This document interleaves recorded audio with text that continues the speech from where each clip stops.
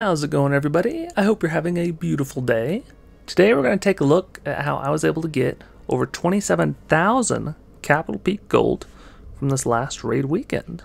So let's jump right into my favorite base to hit, which is the Barbarian Camp. Now this one is pretty close to the standard layout. They do have these centralized air bombs, which is a little bit scary.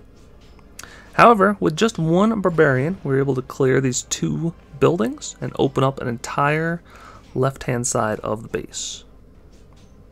So here we're just waiting for the Barbarian to go down, because we don't want the Barbarian being a ground troop to spawn a ground skeleton out of the graveyards. So once the Barbarian goes down, we drop the graveyards over each of the key defenses that we're trying to take out. It's a little bit strange to see a lower level rocket artillery, but that is what these guys decided to go with.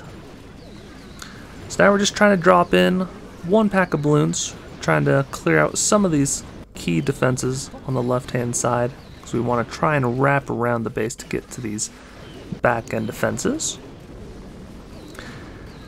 And luckily we have a couple of balloons that actually get to that second air bomb. So now there's only one air bombs left, and one Tesla and a couple other rapid rockets and other stuff. We do have one air skeleton, so it's going to go on and on and on to clear up the trash buildings. I did it just to help open up the deployment for this second attack. But now we pretty much just drop the remaining graveyards over the other air targeting defenses.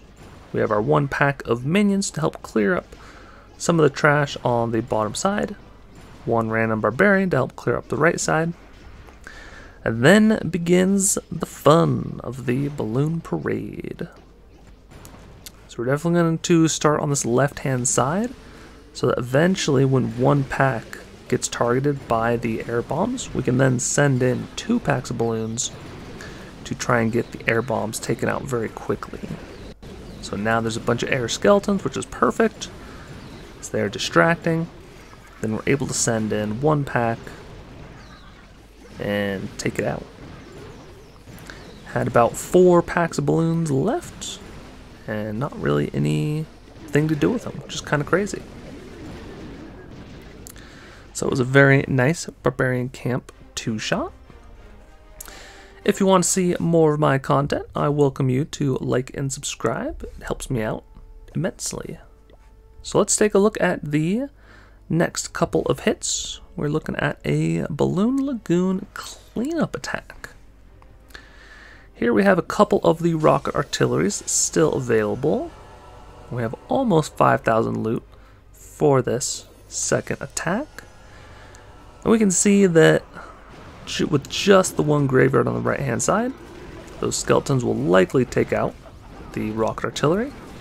So our only sort of tricky part is to take out this full health rocket artillery while trying to keep as many of the wizards alive as possible.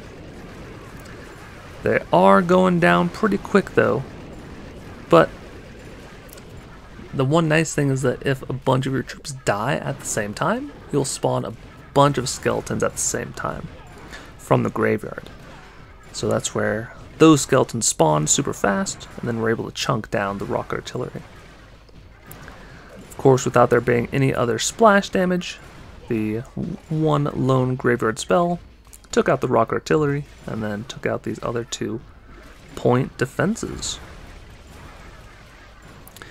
So next up, we are going to be taking a look at a Capital Peak attack. I believe a cleanup attack. Yes, the final hit. So this one, we absolutely destroyed this base with our previous 2 attacks on a different account. So now it's just nothing left but to swarm the base with 16 packs of balloons. Because why not? There's no splash damage left in the base, and we can pretty much directly target every single air targeting defense. The only thing that does happen, which is a little bit scary, is they actually had some air bombs. So those once all the balloons grouped up, the air bombs went off, took all the air balloons down to like 30% health.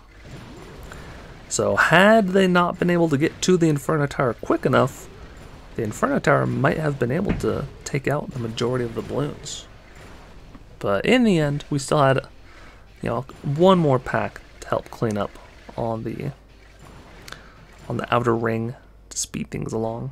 And we even got 105 bonus Capital Peak gold. Next up on the agenda is this current raid, which is the Golem Quarry. Have a cleanup attack here, where the first attack we almost took out the back end rock artilleries. And so we're mostly focused on trying to go and destroy the outer perimeter of defenses and buildings first, and then try to do a dive into the pocket. You know, a lot of times if you are not able to take out these rocket artilleries or the blast bow on the back end, as you're trying to have all of your troops come into this very narrow passage, it can be absolutely devastating. So highly recommend spread out the troops, let the giants and the rams tank for the super wizards, and you'll have a very easy time getting through the base.